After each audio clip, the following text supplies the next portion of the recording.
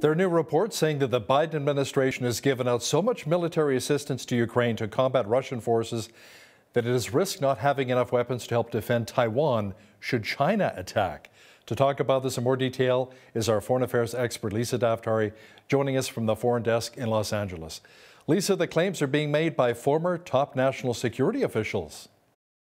It's mind-boggling, right? To think that a world power like the United States, that is very calculated in its military efforts, in its military assistance, would make this uh, maybe, I guess, miscalculated step in, providing Ukraine with so much aid. I mean, let alone all the money, the billions of dollars that have gone into this, and then the military weaponry, enough that we would leave ourselves perhaps vulnerable to not having enough to help Taiwan should they need it. And as we know, China is definitely looking like it's going to invade Taiwan sometime soon. It doesn't look like it's too far out. Perhaps taking a page from Putin's handbook and seeing how he has gone forward with, working against global condemnation and not perhaps caring as much or seeing that there aren't too many consequences. The only consequence here is all the money and military apparatuses that are being flooded into Ukraine, but then just waiting for Putin to take the next step. So Xi Jinping of China will perhaps think that that will be the same for him, and then the United States won't be able to perhaps insert itself or to assist Taiwan in the way that they have pledged to do so. Remember, Nancy Pelosi made a visit there. We saw other lawmakers copy her move and go there and give them that vote of confidence that the United States is behind them. Well, perhaps not. So how would the Biden administration actually approach that if China did invade Taiwan? Would it be very similar to what happened when Russia invaded Ukraine? Just kind of give, weaponry and then money? Perhaps. I mean, for right now, it's just a little, rebuking them from the podium and showing more support towards Taiwan to perhaps deter China from making that move, and also having some sort of presence in and around China and Taiwan to show that there is obviously interest in supporting and defending Taiwan should something happen. But again, hoping that this deters China and they do not make the invasion. Lisa, there are reports that Iran is testing attack drones on Ukrainian civilians for potential future use on Israel. Now, this claim is by the Ukrainian Defense Ministry that said hundreds of these drones have allegedly been unleashed on civilians across Ukraine. Right. So we know that there have been deals made with Russia and many of the rogue adversaries of the United States, including North Korea and the Iran regime. We know that they got drones from the Iran regime. There were several visits by Russian officials to Iran since June, and that has been documented. And now the Iran regime has denied supplying drones to Russia, and we know, in fact, that those are Iranian drones. And the worry is that this is just a practice run for the Iran regime to see how their weapons fare in the battlefield, and then to perhaps use them on Israel, which is their closest enemy. They remember the big Satan is the United States, and the little Satan is Israel, and that has been the narrative of this regime for 43 years. So, of course, any short-range weaponry that they have, they would try to use it on Israel, and that is the worry. But of course, Ukraine is trying to warn us that this is not just an isolated case with Russia invading them, but that the ramifications of what's going on with this invasion will have reverberations all throughout the world, including the Middle East. Hundreds of protesters took to the streets in Toronto, Washington, D.C., Los Angeles, where you are, and Berlin to march in solidarity with Iranian protesters who are in favor of toppling the Islamic Republic. Lisa, the latest protests come as the regime officials, they're deploying more security forces throughout Iran. Iran is blaming the West and Israel, naturally, for propagating the demonstrations. Right. And they continue, right? So the crackdowns have never been this deadly. and juxtapose that with a population that has never been so brave. What we're seeing in Iran is incredible. We are seeing teenagers, children, people in their teens and 20s coming out onto the streets so bravely, and the regime shooting at them point blank. Imagine going to a peaceful protest and not knowing if you're going to make it back home. And that's exactly what's going on. This past week, I'll give you a few anecdotes. A 16-year-old girl was killed at her school because she refused to sing the anthem of the regime. Another athlete, 33-year-old Elnaz Rakabi, went to South Korea to compete in wall climbing. She took off her hijab as a sign of solidarity with the women of Iran. She's been put under house arrest when she got back to Iran, her phone and all her possessions confiscated. There are so many examples of poets and musicians and writers and members of the opposition who have been arrested. There have been many who have been killed, again, point blank, sitting in their car and honking their horn in support of the protesters that are marching by them, and shot at, literally killed in their cars for just honking their horns. And this is what the Western mainstream media perhaps is missing, is that this has gone on for 6 weeks of this bravery in the crackdowns being so horrifically brutal, but the people coming back out. And I'll tell you how everyone asks the question, what's different this time around? 43 years we've seen the Iranian people come out, and for 43 years they've tried to tell the world that this is not the regime that they want, but each time it was classified by the West and the mainstream media and the leaders in the White House as something different. Egg protests and bizarre protests, and it's over the economy, and it's over this, and it's over a fraudulent election. But this is the first time that the people in Iran and the people outside who support them have been able to be unified in one message alone, and that is that they want freedom and they want regime change. There's nothing else. There are no other specifics, no other nuances. That is what they want, and they are not beating around the bush. The slogans on the street, death to the dictator, they are absolutely clear in their message, and they're unwavering in their message that they want this regime gone. Well, let me ask you bluntly, can the current Iran movement topple the regime in Iran? What needs to happen? Probably the most important question. You cannot topple this regime without Western support, and you can't topple this regime without those protesters on the street. So it will require both. And the people in Iran are telling the White House that if you're not going to help us, at least don't stand in our way, meaning step away from the JCPOA, the Iran nuclear negotiations, put sanctions on this regime that will at least help us diminish the power and the tentacles of this regime, or their economic ability, or their nuclear ability, or their ability to hire Basiji fighters to come kill the protesters. They're telling us, if you're not going to support regime change, with which Robert Malley, who is the current Iran envoy in the United States, he's the man who was hired for the sole purpose of getting back into the Iran nuclear negotiations.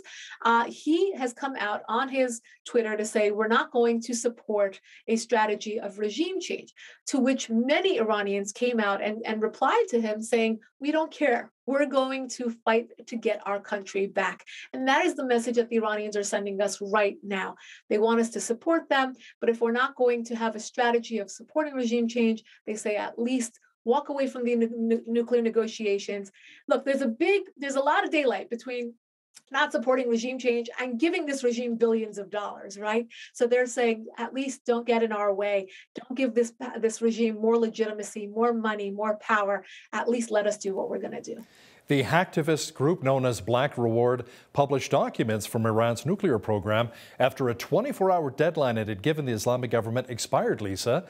The group said it hacked the email system of Iran's nuclear power production development company and threatening to release the classified documents if the regime doesn't stop its crackdown on protesters. How significant was this? This is amazing. Look, imagine a society in which the hackers are with the people, not against the people. They're not trying to get people's bank informations and credit card numbers. They're trying to work for the people in order to basically motivate and bring some momentum to this and really intimidate members of the regime. There have been the personal information of parliament members have been hacked by a different group. In this case, there are actual secrets from their nuclear nuclear files that were confiscated, and they gave an ultimatum to the regime. Imagine hackers being able to be fighting for the people and the capacity of saying to the regime, either back off or this is going to continue. It's quite significant and also points to modern warfare, right?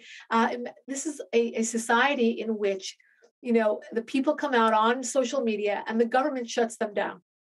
Supreme Leader Khamenei has a Twitter account, but he doesn't want other Iranians having Twitter accounts or being online. So they want to use technology against the people, but the people use the technology right back. And in this case, hackers really using technology, really using their cyber capabilities to intimidate, to harass, to threaten the regime, and to really be on the side of the people.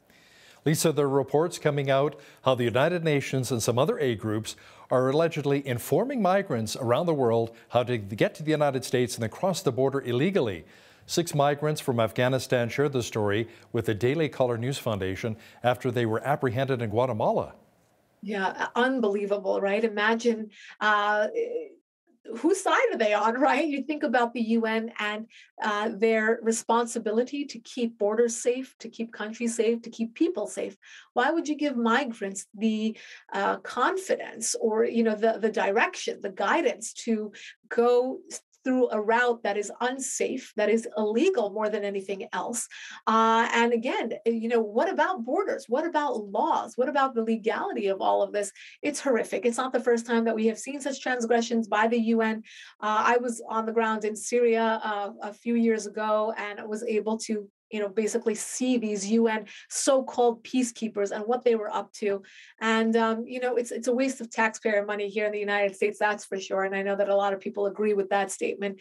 But, when you see things like this, you really question the role of the UN and their platform. What are they entrusted to do and how are they carrying it out? Two different things. And in this case, we were fortunate to get these interviews in Guatemala, but we're not always fortunate to really catch them in the act and see what they're really up to. Now, speaking of the United Nations, there's a new finding by a UN Commission of Inquiry that Israel's occupation of Palestinian territory is now unlawful. I guess this shouldn't be surprising considering this is the second report unilaterally slamming Israel issued by the same body. Right. So perhaps the UN can't do its job because they are so preoccupied with slamming Israel, the only democracy in the Middle East, and then perhaps putting, Iran's regime that is actually waging a war on women right now on the streets of Iran and putting them on the Women's Rights Council. I mean, it's bogus. This is, again, just another stain on the UN and the fact that they do not stand for peace and prosperity. They do not support women's rights. They do not support human rights because if they did, they would not be so biased in not condemning Iran's regime, but then condemning Israel. Again, Israel has supported this movement in Iran. A lot of their parliament members have cut their hair in solidarity. They have lit up their buildings with Iran's flag, shown so much solidarity and support for this current movement. And it's tremendous to see the UN, this body that really just pats itself on the back and thinks it's really the embodiment of human rights and really keeping this standard. But then look at the hypocrisy. Lisa, the Anti-Defamation League is urging sportswear giant Adidas to end its partnership with rapper Kanye West over his alleged recent anti-Semitic comments. Now, there's word that West allegedly went on a podcast to brag that, quote, "I can literally say anything anti-Semitic and they cannot drop me." I hope they do. I hope that he is proven wrong, that you cannot be a bigot, you cannot be an anti-Semite, you cannot hate and get away with it. He was dropped by designer Balenciaga in the past few days, but you know what, how people are listening. I know a lot of people want to dismiss him as somebody who's crazy and has gone nuts and he should not be listened to. And of course, that's all true, but his words mean something. Just over the weekend, there were banners on a major overpass here in Los Angeles on the 405 freeway, which is the most busy freeway in this local Los Angeles area.